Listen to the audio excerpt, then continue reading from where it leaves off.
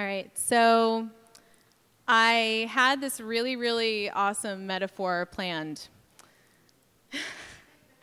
And about lunchtime today, I was thinking about it, and I don't know, just something didn't quite add up. It didn't really fit. And Brene Brown is kind of like, I don't know, all of our saviors a little bit. I feel like when Rain and I talked, all of a sudden we started talking about Brene Brown, and we were like, yeah, Brene Brown, she's amazing. And so I was thinking about Brene Brown, and she talks about vulnerability and how vulnerability is what breeds connection. That's how we connect with each other, by being vulnerable. And I realized the story that I had planned was not my most authentic, vulnerable story.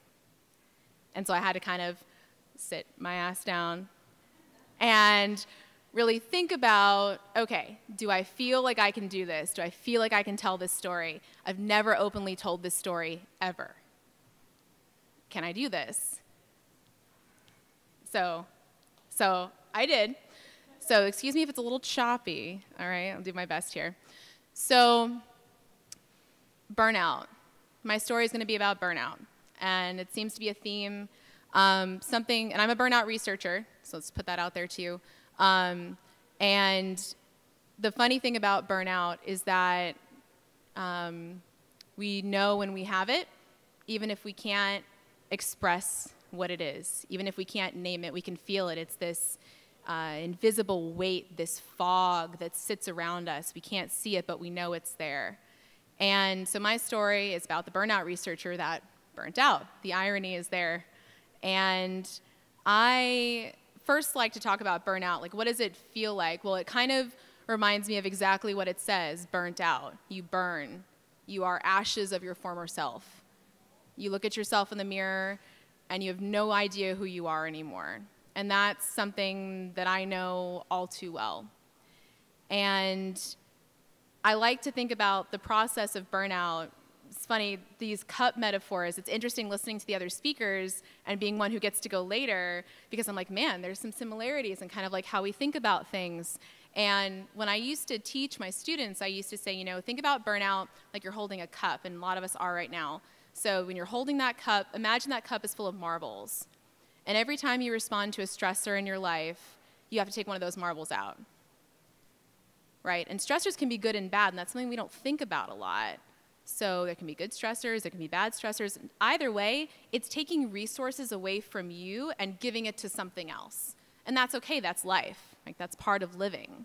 But the problem is that if all we do is keep taking the marbles out and we're not putting any back in, that cup isn't magical. That's not like Harry Potter's suitcase, right? That thing doesn't have an infinite amount of space. It has a bottom. And if you keep giving and giving and giving and giving and not putting anything back in, it's going to be empty. And then you're really in trouble. And I'll tell you what, I got my PhD in 2016, and I was in my doctoral program for 4 years. And a doctoral program, as I'm sure is very similar to an MD, it will test you in ways that you never expected. It'll test your resilience, your persistence, your ability to juggle and be everything all at once. And that's above and beyond everything that it tests you as an academic, of your skills, what you've learned, what you know. It tests the very essence of who you are. And as a result, a lot of people in doctoral programs, they suffer from burnout.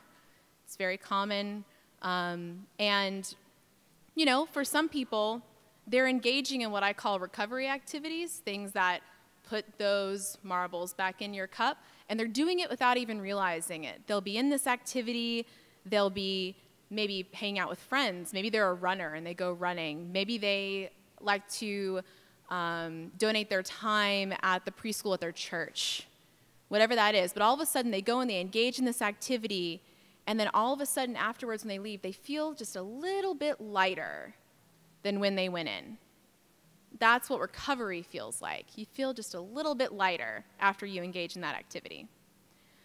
For me, those activities were, during my doctorate program, were having fun with my friends. I was a huge runner. I ran my first marathon several years ago. My mom, who's sitting here, was there at the finish line. Proud mom. And during my doctoral program, in addition to handling all of the stress and the demands and the emotional and mental, physical demands of a PhD program, I was also in a physically and emotionally abusive relationship. So I was with a man for 3 years who berated me, who beat me, who treated me terribly.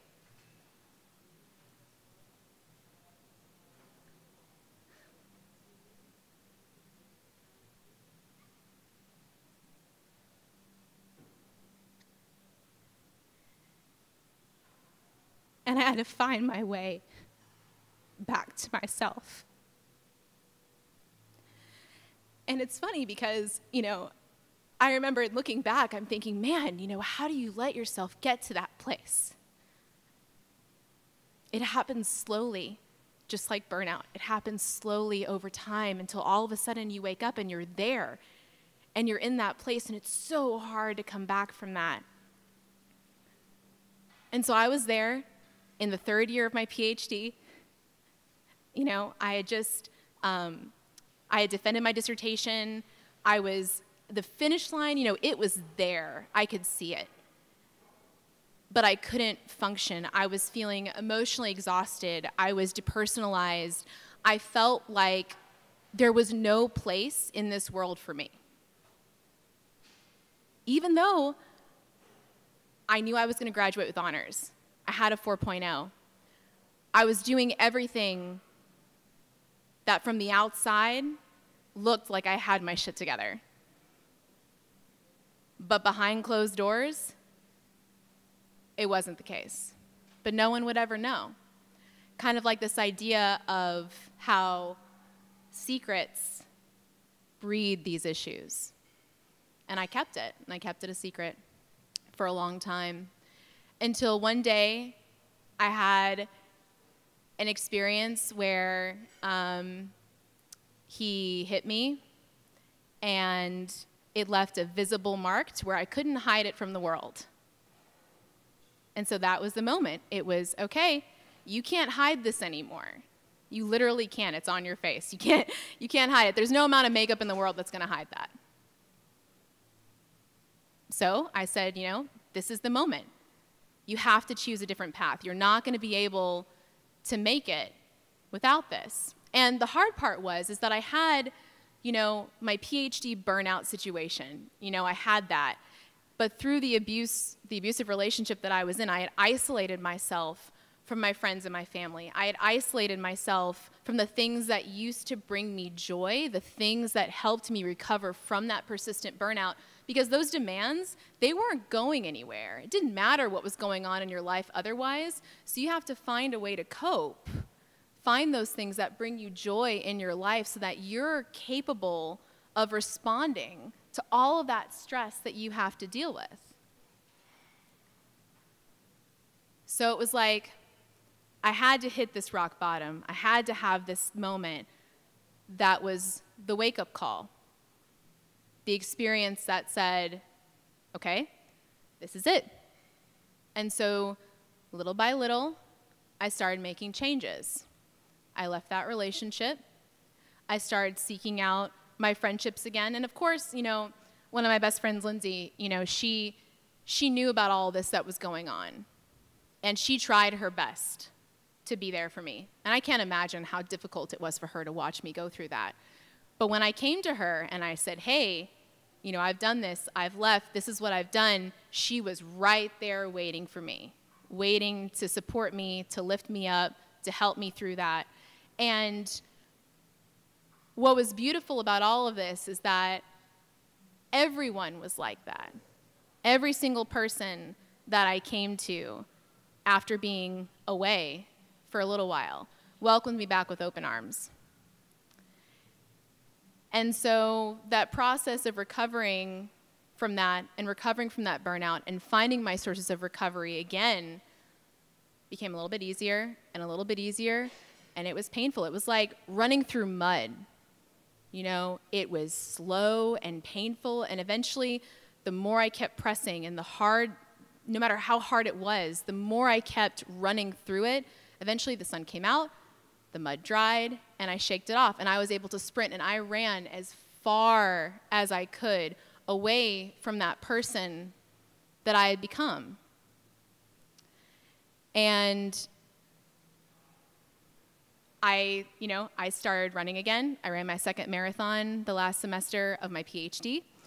I started volunteering. I loved visual art. I painted for a really long time, and so I started volunteering at the hospital, doing bedside visual art for patients in the cancer center that I did my research at, and that was amazing, and I felt like I was connecting and giving back to people in a way that I can't even describe to you how rewarding is. And I,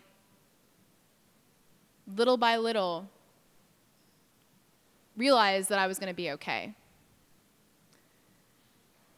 For a long time still after that, and this is 2016, and now we're in 2019, and I left that relationship in 2015, spent that last year of my PhD just really kind of going through this transformation, and I kind of look at that as the hardest time in my life, the most defining moment of my life, was that choice of choosing myself, of being selfish. Because a lot of people think that by choosing yourself, by self-care, by investing in yourself, by putting yourself first, is selfish, and it's not. Because there's this quote that I love that's, I'm going to better myself for you. Right? And that's what I did. I bettered myself for everyone else. And it took me a little while. I looked back on that time a lot, and from then and where I am now from then, and how much I've changed and grown and my perspective has changed. And for a long time, I used to look at that time in my life with this kind of guilt and shame that, God, Nicole, what was going through your head? Like, how could you even deal with that? What got you to that place? Why did you waste all of that time? And I started looking at that as wasted time.